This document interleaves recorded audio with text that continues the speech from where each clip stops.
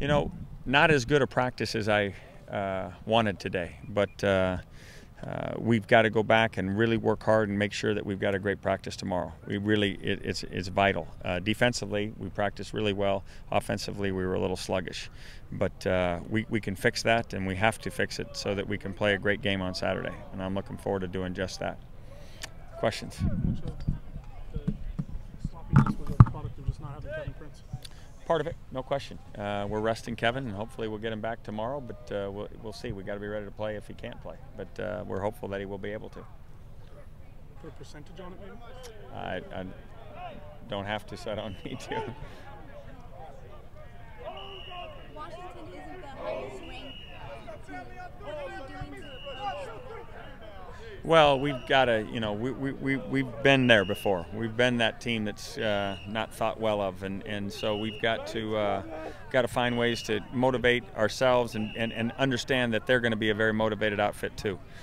Paul Wolf's a good coach. They're a hard-working football team. They're going to want nothing more than come in here and knock off a team that just gained a little bit of national acclaim. We have to make sure that we take care of our own affairs and make sure we come out with the same amount of intensity we've had each of the last couple of weeks.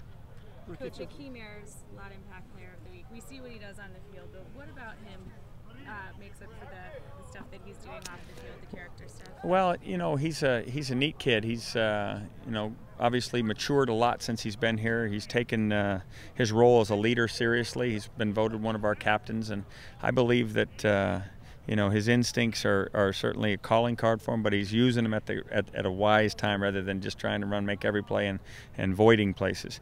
And you know, he had a couple mistakes early in the first game of the year, and I think he's understood that he can't do that anymore and be the leader of this football team, and so we're reaping the benefits. And then in the last couple of the weeks, physically, how has he just kind of been standing out as one of the best? Well, he's a dual threat because he's a great pass rusher, and he gives tackles you know, fits, but then he also can drop back and read quarterback's eyes and use his instincts to get in the way of intended passes. So we're enjoying his exploits, no question.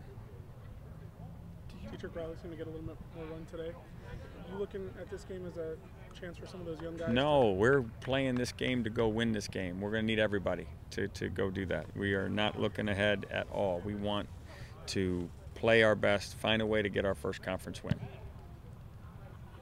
How'd Richard Brio do? Good. You know, getting him back into making all the right reads and all the stuff, and you know, if he has to play, he'll play well. Is there how much do you weigh Kevin's long-term, you know, health as opposed to getting him in here? If he's ready to play, he'll go to play. There's no reason to say we're not that kind of team where we can save guys.